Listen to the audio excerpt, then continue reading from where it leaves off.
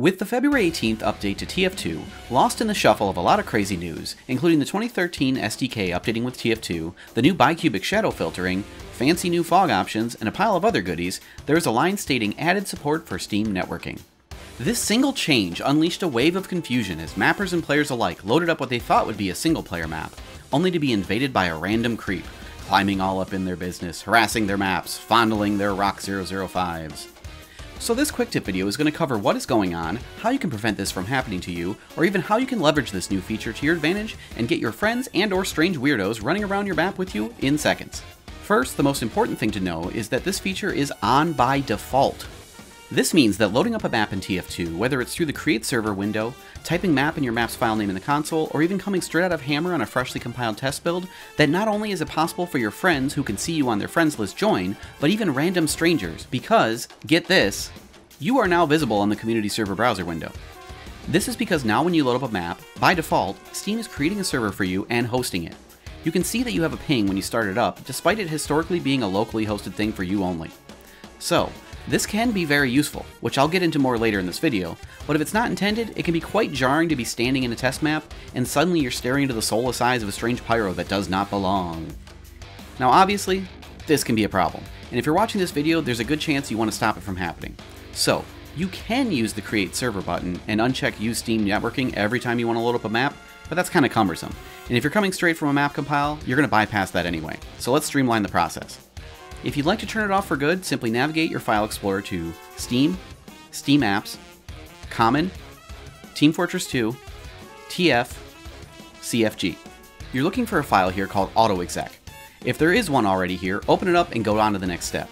If there isn't, right-click and go to New, Text Document, and type in AutoExec, and then replace .txt with .cfg. If you don't see the extension, you might need to turn that feature on with Windows, but don't worry, it's just a checkbox up here. After changing the file name, you'll likely get a pop-up warning you about the file potentially becoming unusable, but it's fine, just hit yes. Then you'll want to open this config file up in your text editor of choice. You may need to associate a file type with Notepad to do so, but personally, I'm already set up to do this with Notepad++. Now, in your text editor, you'll want to enter in sv_use_steam_networking0. If you've already got a bunch of stuff in your AutoExec, just slap it in somewhere at the end.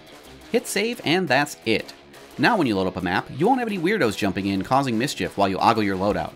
If you ever want to revert this change so people can join, simply remove the command from your AutoExec and save it again. Now, let's say you're the weirdo, and you actually want people running around with you for whatever creepy messed up reason you have.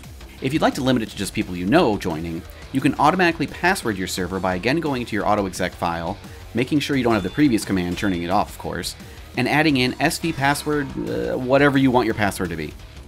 Save that, and now when you load up the map, players can only join if they have your password. Keep in mind that your server will still show up on the server browser as before. An important thing to know here though is that players can easily load up on a map that's already in the game, but if you want those players to join in on you on a custom map that isn't, you'll need to do some extra steps. First, players can download a map from you directly by loading into the server, provided it's under 16 megabytes. However, I've been told that the download speed is very slow, so this might not be the best option. You can also raise that limit to a max of 64 megabytes by adding in net_maxFileSize64 to your AutoExec, right under where you put your password, but again, it's gonna be slow. Personally, I recommend passing the map BSP over through some other means. Discord, email, Google Drive, whatever you use. It's going to be much faster, and it just requires a couple extra steps on their end, throwing it into their map folder after you send it. But I think that about covers it. I know a lot of people have been recently surprised by people joining them on quick map loads, but it's also been a running issue of it being challenging to host a quick runaround with your friends. So I think this new feature is going to be a big benefit to mappers and players alike, provided they know how to handle it.